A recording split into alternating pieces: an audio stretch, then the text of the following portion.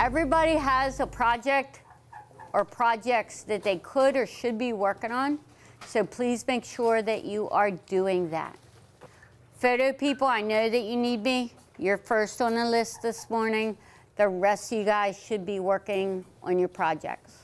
When I start the semester out, they are given a large number, like 6 or 8 different assignments. We talk about different materials, different supplies that they may use. Most of my projects are theme-based, like the one with the bird's nest. She got that idea from one of the assignments, vocabulary word, of accumulation. And that was her interpretation of the word. Her idea was to create something that was three-dimensional, and she knew that with me she had that freedom, that I wasn't going to restrict her, that I wanted her to express herself the way that she could best do it, and that was how she did it. Okay, you have to be able to do this with your eyes closed before you can do your roll of film in here. Okay. The standards are really driven by what the student signs up for. Like in photo 1, they have to learn the alternative methods first. Then we learn film photography, and those are written in the standards. And as Clyde Butcher will tell you, learn film photography before you go to Photoshop. Okay, well I need to know whether you know how to use your camera. Okay, first, how do you load your film? The many different mediums and the many different things going on, from embroidery to photography to clay to the computer, going the gamut for me is enjoyable. If I had to do one thing all day long, I would get bored. For me, it keeps it exciting and it keeps it moving. And it keeps me moving. It challenges me as a person and as an educator to keep up with all these different mediums and all the different students. And so by being the type of person that goes with the flow and can revamp my ideas as they go, it also carries over to the students that they can do that also. You had a question for me about this piece the other day, and I told you to wait till you got all the pieces done, and I forget what. I think that at some point, I just knew I was going to major in art and do art as a career. And I just kept kind of drawing and drawing and drawing after that until, whoa, look, they're actually pretty good, this works.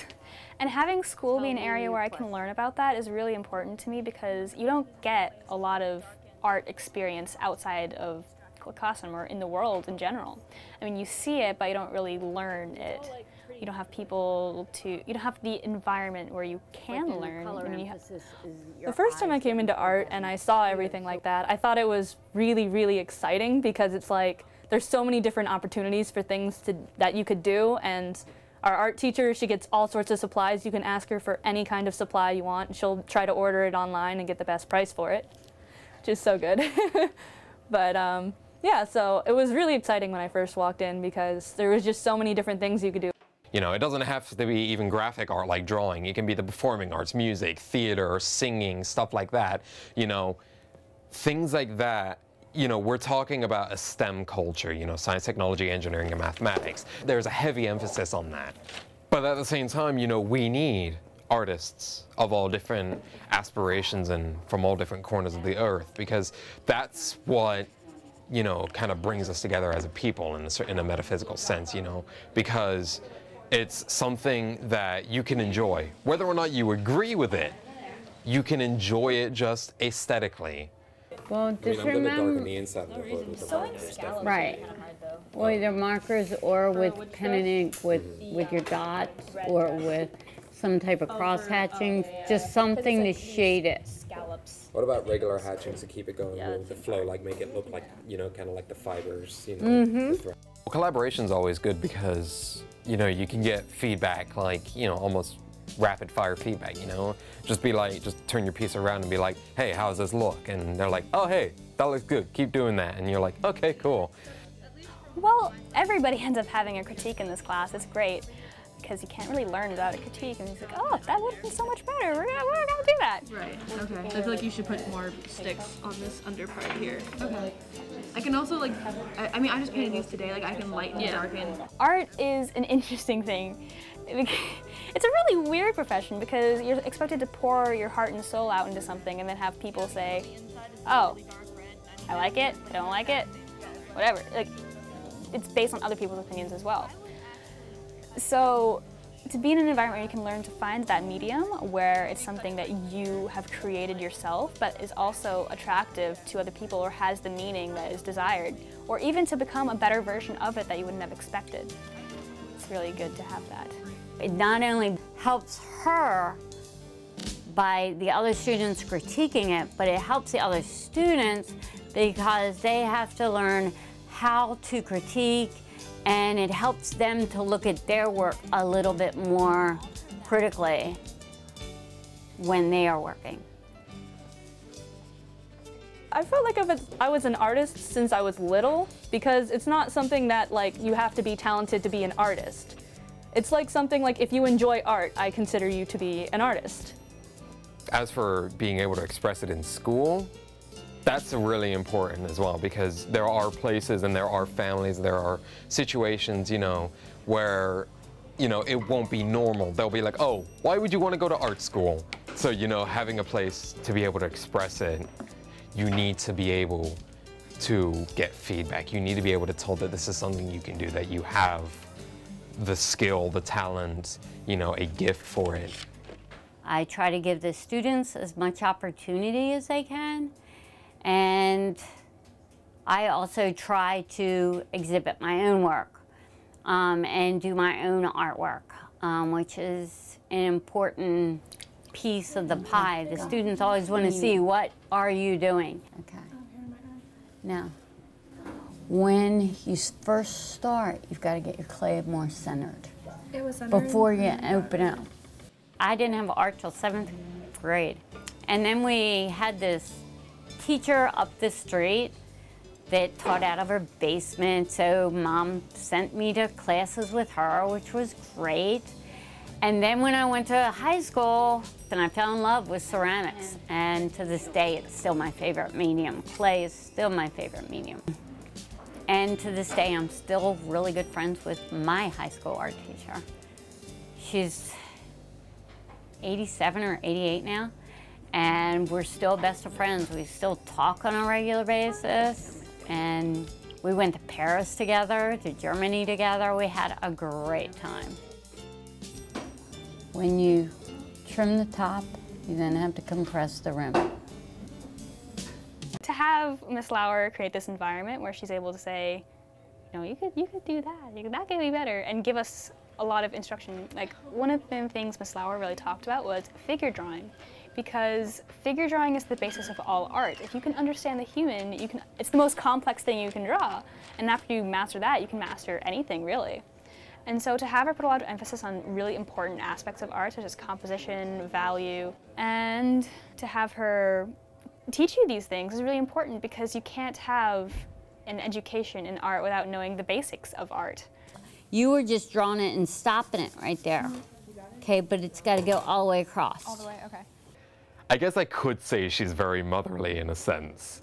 She's very supportive, and she's always very proud of what her students are able to do, you know, and, you know, we see some of the works that other students who have since graduated have done, and, you know, Lauer is always so pleased with them. Okay. And, you know, you come by, and if she likes what you're doing, you know, she will tell you. She's certainly very outspoken. Well, I wouldn't say outspoken per se, but she certainly very clearly conveys her thoughts. But at the same time, you know, she wants you to do art. That's what you're here to do. And she takes it very seriously. Wonderful. We all call her Lauer because it's just, we're all kind of friends with her. She doesn't have that, like, I'm a teacher, I'm above you kind of thing. She's, like, down with us. She has conversations with us. She tries to help us the best she can with critiques. She's just really friendly. So it's like we're all kind of friends. They dropped the myths a long time ago. 1 year it just started that they just called me Lauer, and it's meant affectionately.